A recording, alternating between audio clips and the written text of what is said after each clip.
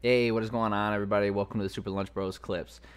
This is a little piece of our podcast from earlier this weekend. In this part, we cover Alexander Romanov versus Juan Espino. There was a foul that caused like an ending sequence and caused the fight to get stopped early, and we kind of go into a discussion. We kind of go into a discussion about how fouls should be treated in MMA going forward. Yeah, if you like what you're seeing here, go back and watch the whole podcast.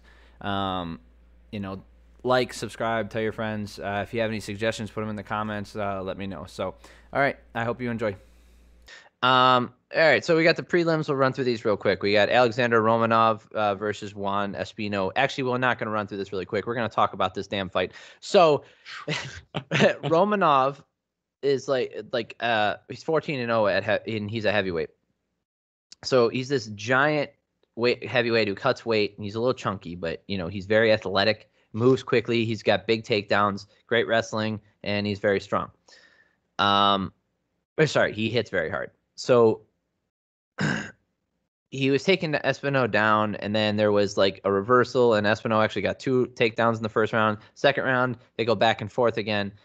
And in the third round, a minute in, Ooh. they're up against the fence, and Espino knees Romanov in the nuts. Yep.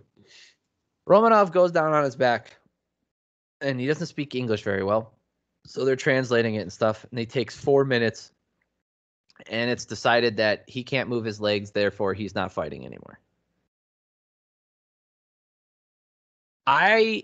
I don't think it was unfair. We're going to talk about something that happened in Triller in a little bit here. But there was a fight that happened in Triller. We'll talk about it in a minute. That was way worse. I don't think he was acting. I think he really did get hurt. And for those of you guys who have been hit in the nuts, add on top of that complete exhaustion. Right? So you're completely exhausted. All your adrenaline just immediately gets zapped from you, and now you feel like your testicles are in your throat. Right? If for those of you guys who know, when you like stretch out and stand up again, it feels like getting hit in the nuts a second time. That's why you see these guys drop down and like bounce and like kind of squat down and try to slam their legs down. Yeah. So, trust me, I've had a vasectomy. I am very intimate with testicle pain. So there's something to be said for like what actually, like, I think he actually did get hurt. I don't know. I'm not at a loss for words. I just have a lot of words I want to say. It's an unfortunate way for a fight to end. Well, I thought it was stupid. Yeah. That's why I was trying to emphasize the fact that I do think he was legitimately hurt. Despite that, I think it's a stupid way to end a fight, because I would just call this a no contest. There's no reason to like add up the last minute of the third round and go score the entire fight and then be like, oh, that third round went on for one, or that the last round went on for 1 minute, therefore we can grade the whole fight. Like, it's so dumb. Just call it a no contest. It's super easy. It doesn't hurt either fighter. Well, let's talk. All right, let's talk about this in comparison to the Aljamain Sterling fight. Yeah. So why this a no contest and that one? No, this one wouldn't have been a no contest. So that's what I'm saying. Like, no, hold on. Sorry, I said that wrong. If you're trying to compare it, that means that Espino should have been penalized and the fight taken away from him because he broke the rule and the other fighter couldn't continue, right? Because that's not what happened. What happened was they stopped the fight. Mm-hmm. It's called a technical decision. It also happened in the Askren fight. We'll talk about that. It's called a technical decision, where one fighter can no longer continue due to some sort of like medical issue, or like the referee saying that one fighter is unable to continue, and it's not technically a TKO or a submission or anything like that. So in this case, it went to a decision. The first 2 rounds had been completed, and like I said, a minute of the third round had been completed, and they scored those first 2 rounds, obviously, and then the judges then scored the first minute of that third round, and based off of those scorecards, they gave us a decision. All right. So if that decision had gone the other way, does that make sense? Like, it just seems like a weird way to end a fight through a technical decision based on a stoppage for an illegal strike. That's what I'm saying. That's what I'm saying. Either call it a no contest, or call it a foul and give the other guy the win. Because if Espino's had dominated the first 2 rounds and then just fucking absolute nut slam Romanov and ended the fight there, and it was a technical decision, Espino won, that's a weird incentive. Oh, yeah, sweet. If I do an illegal strike, I just have to do it so hard the first time that it ends the fight if I'm winning, and I just want to call it quits. Right.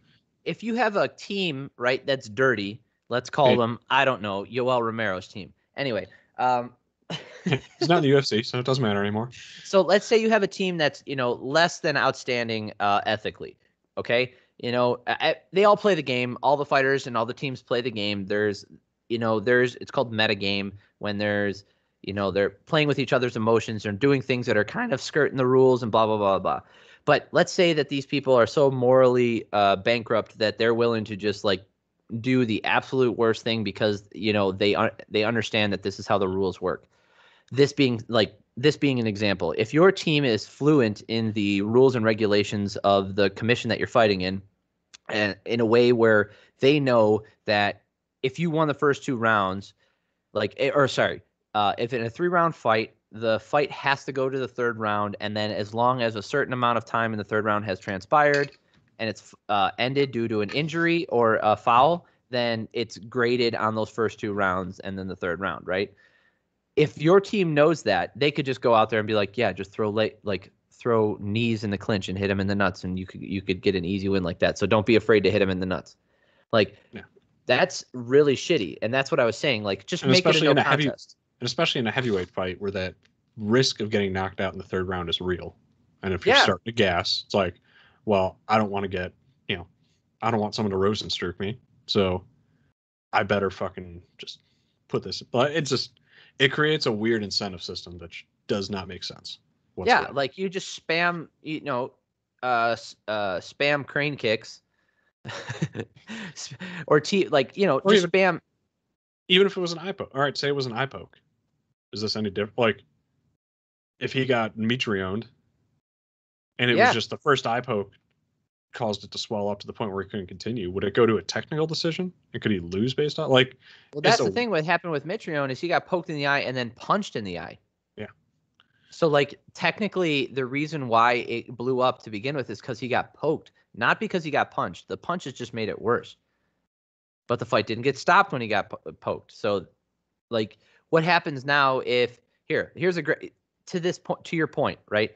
Let's say the fight continues, and then Espino lands a shot to the gut where Romanov feels weak because his nuts were just there, right?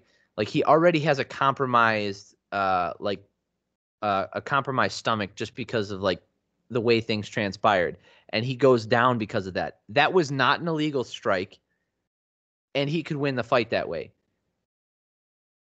And it happened because he broke the rules. So that's what I'm saying. This shouldn't have been let's go to the scorecards. That's stupid. It's dumb. Always dumb. Yeah. Terrible. I hate it. Either call it a no contest, or the guy who made a foul, it gets DQ'd. Yeah.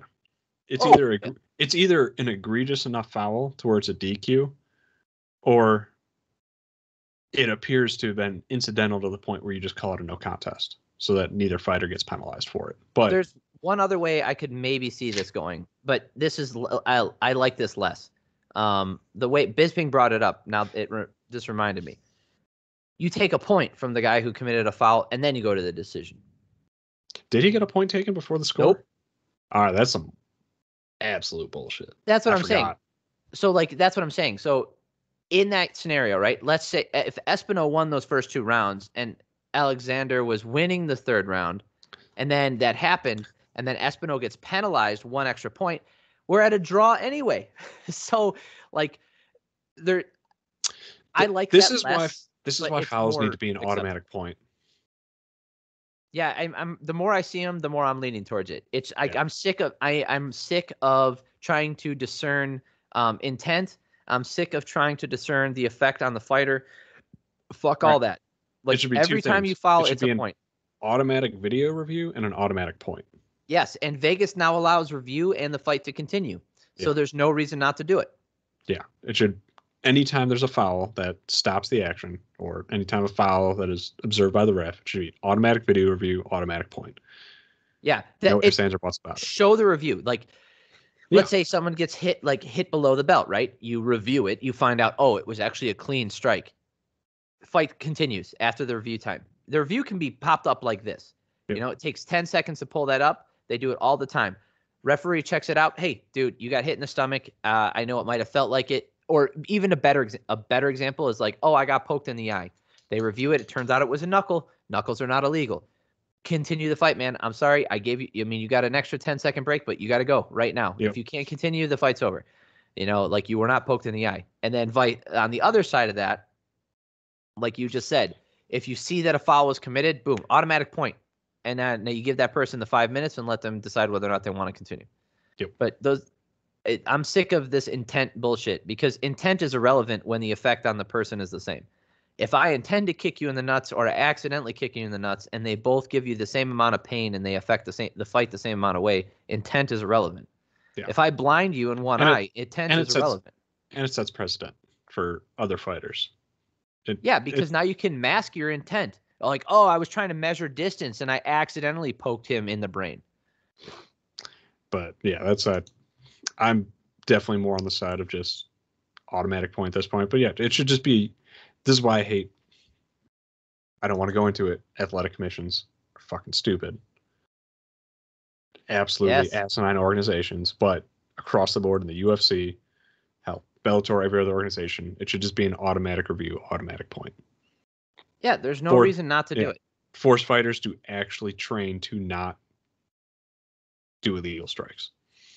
Yeah, they don't very rarely do we see someone knee someone in the head. I mean, it's happened recently a couple times. Actually, it happened once.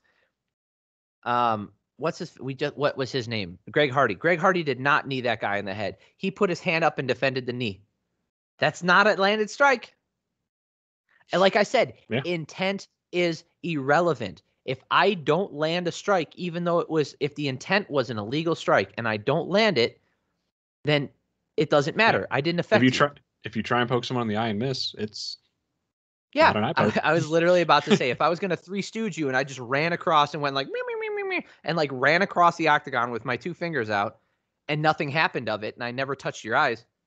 I mean, technically you're not supposed to extend your fingers, so I could get a warning for that. Yeah. But intent is irrelevant. I did no damage. Therefore, I didn't break. It was not an illegal strike.